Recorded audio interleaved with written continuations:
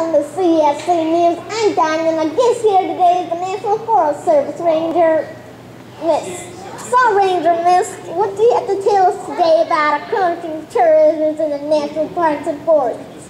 Well, just recently, a pair of giant sequoia trees fell in the Sequoia National Forest here in California along the trail of 100 giants, and it's causing a big stir. Wow, was somebody hurt when they fell?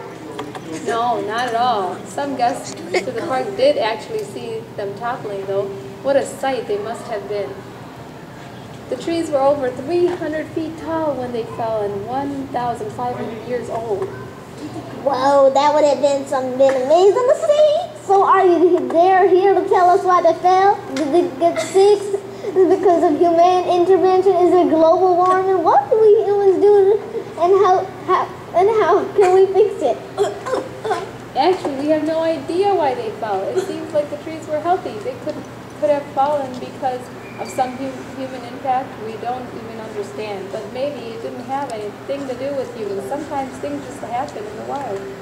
But wait, isn't that trail of 100 giants part of the National Monument? Aren't we supposed to be preserving it for the future generations?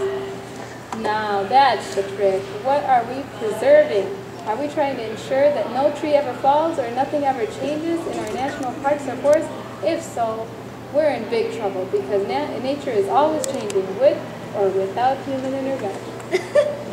Oh, so we can't preserve the national parks and forests?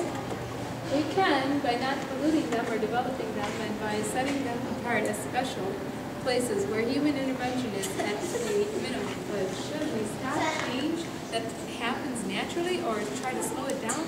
How can we tell what changes are natural from ones caused by humans? These are hard questions that rangers ponder almost every day.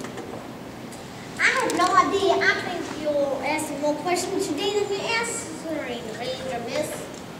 It's true. It's a lot to consider. Maybe this interview will inspire young scientists in your audience to think about the issues too. Well, thanks for the brain food, Ranger Miss.